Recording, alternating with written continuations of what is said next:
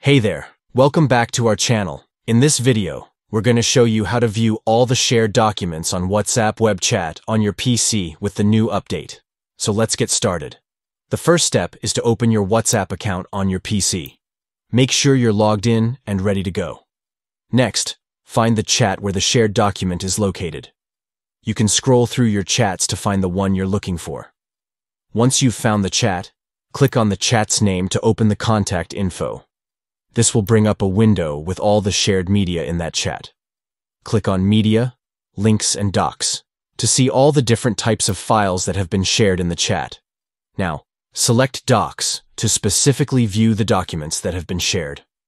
This will show you a list of all the documents in that chat, making it easy to find the one you need. And there you have it. With these simple steps, you can easily view all the shared documents on WhatsApp web chat on your PC. Thanks for watching, and don't forget to subscribe for more helpful tips and tricks.